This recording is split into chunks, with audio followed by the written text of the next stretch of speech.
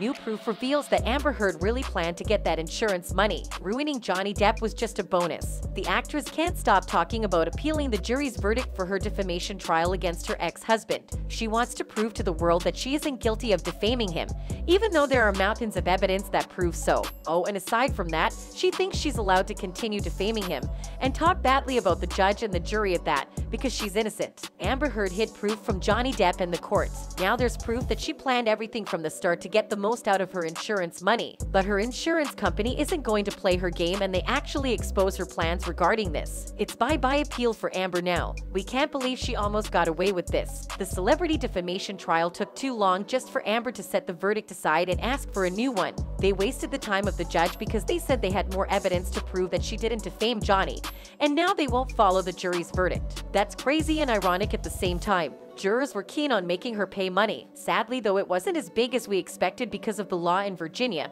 where they held the trial. Initially, it was $50 million, but the judge had to lower it to $10 million for damages and another $5 million for legal fees. You best believe Amber Heard didn't want to pay for this. From the start, they already declared that they weren't going to pay for this. At first, they claimed that she didn't have enough money to pay it. Then they proceeded to say that she isn't entitled to pay it because Johnny's career was already ruined from the start. Her op-ed didn't contribute to ruining it. Right now, there's more to uncover about her money. Recently, Amber's team mentioned that they expected her insurance to cover even just $1 million of the money she needed to pay Johnny. Her insurance company, on the other hand, was quick to say no to this. They said that they won't be paying for this because the defamation she committed was willful and malicious. They're actually going to sue her because they don't want to do anything with this drama. There's now proof that Amber and her team really planned on getting money from the insurance company. Her insurance with New York Marine and General Insurance Company lasted from 2018 to 2019, and she released her op-ed on December 2018 to capitalize the release of Aquaman. Coincidence?